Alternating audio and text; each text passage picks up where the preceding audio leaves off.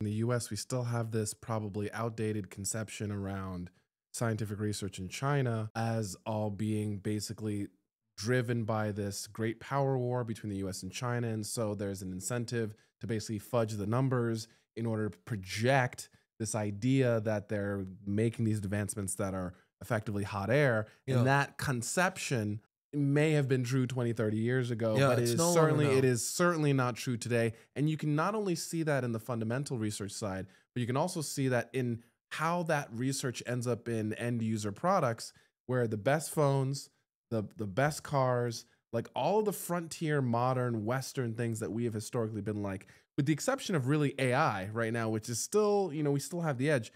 The Huawei stuff phones are better. The Yang Wang cars are better.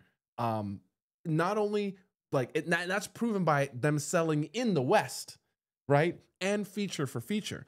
And so this is like a real, like you can certainly say that some of these seminal figures have their roots that they've now reestablished are clearly bearing fruit. Yeah, And the evidence of that is undeniable at this point. exactly. Yeah. It's, oh my God. Yeah, exactly. One of the goats of physics, Yang Chengning, Nobel Prize winner. After his retirement from Stony Brook, he goes back to China. He goes back to his alma mater, Tsinghua University, becomes the honorary director of the newly established Institute for Advanced Study over there.